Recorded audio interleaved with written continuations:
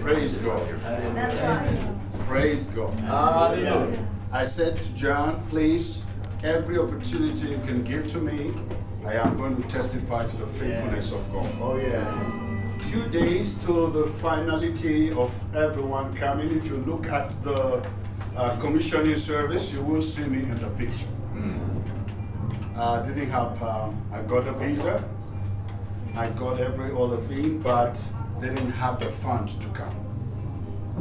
And, you know, I wasn't even in the final meeting. I had said, oh Lord, if it is your will for me to go, you're going to make a way. I stood on the word of God that says in the book of, I think, First King, no. Yeah, okay. Yeah, I think it's Numbers chapter 23, verse 19.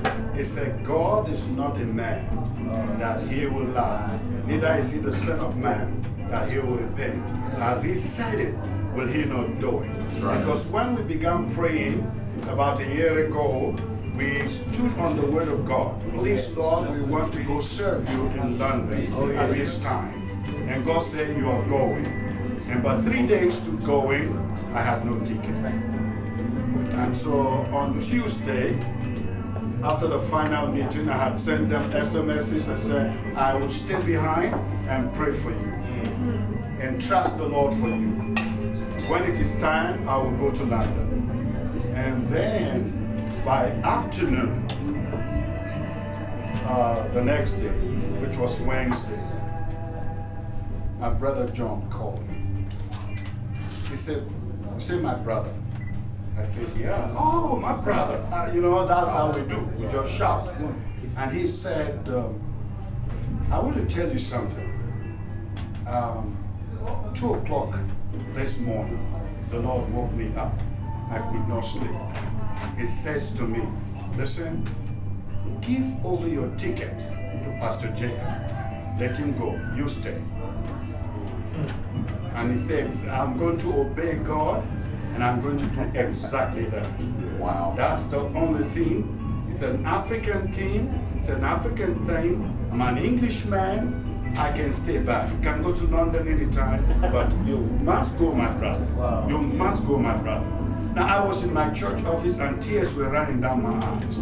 First question I asked him was, who will lead the team if you don't go? He said, the Lord will do that. Maybe one of you. But it's an African thing. You have to go. I am on my way right now that I'm talking to you to the flight center. I want to turn in my ticket and then they will turn it into your name. You must go. The Lord said you are to go. That was it. That was it. Jen had given part of the money, but there is no path to come over to me from my side. Because we had just moved into a new church facility and then there's the rent and all of those things went up, so I couldn't raise for myself. But he said, no, I'm giving over my ticket. You go. Then I said, okay. He said, the Lord will lead all of you. I said, okay. Thank you, my brother. But I'm not happy that you're not going. He said, no, it's all right. Just go. So the next day I was going to say, bring your details to the flight center. I was driving towards the flight center and I called come from John. And he said, my brother, the Lord has done a miracle.